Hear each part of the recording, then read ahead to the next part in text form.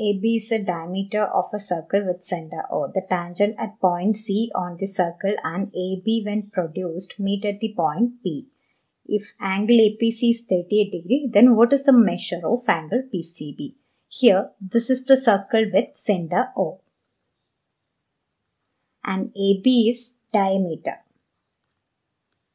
Now, tangent at point C. This is point C and tangent at point C and AB when produced meet at point P.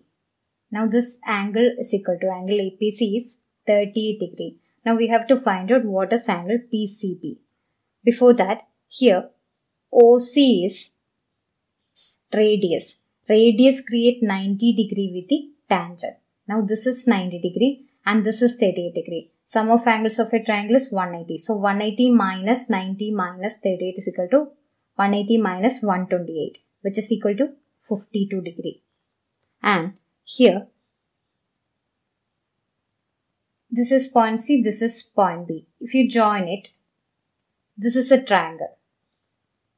And here, this is radius and this is also radius. These two are equal. So this is an isosceles triangle, which means here, these two angles sum is equal to 180 minus 52. 180 minus 52 is equal to 128. So if you divide 128 by 2, it is 64.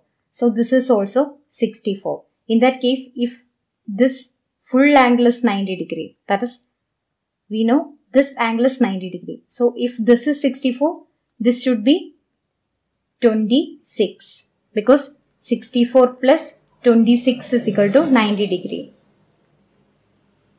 So, here angle PCB is equal to 26 degree. Option 2 is your answer.